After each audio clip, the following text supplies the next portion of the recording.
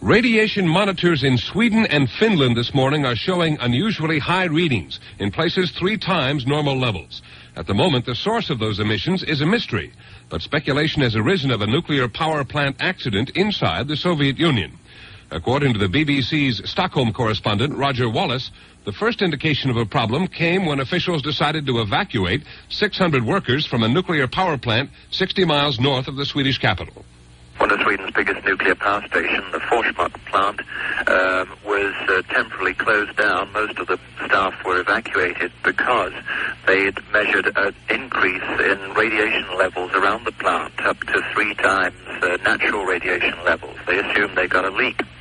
Then later in the day, reports of increased radiation levels were reported from measuring stations in the capital, Stockholm, that's about 80 miles further south, and even at another research establishment about 100 miles south of Stockholm. What's more, they even got reports from Finland of increased radioactivity, so now the Swedes are saying they're not sure that they've got a leaking nuclear power station on their hands, but they say this is radiation from a nuclear power station somewhere, and they don't know where.